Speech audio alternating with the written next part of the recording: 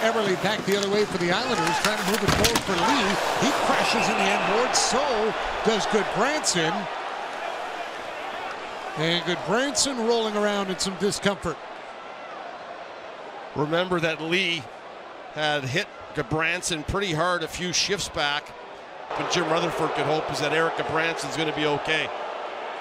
It looks like it's his left knee. And he went in awful awkward, and right now that doesn't look good. I'm not sure if their skates got clipped together. The referee to give him an explanation here, and right there as he slides down and loses his footing, his left leg pulls out the leg of Gudbranson. Watch when he goes down and that skate comes across. It catches the skate of Gudbranson, and he goes heavily into the boards right there. And that left leg and the ankle get twisted up against the yellow dasher board.